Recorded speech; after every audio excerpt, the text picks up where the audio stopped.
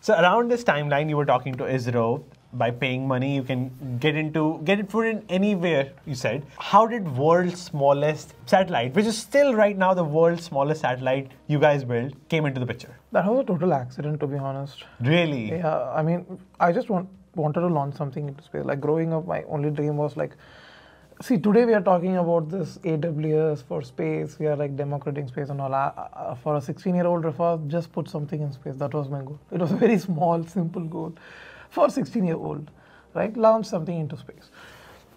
So was looking at all the opportunities. Then NASA announced a competition where like you have to build a payload under 64 grams, and the best payloads they'll select and provide a free launch. And the limit was 64 grams. So I just designed a satellite bus under 64 grams because that was the limit. We submitted that. Then I went to write my board exams. I was in 12th at the time.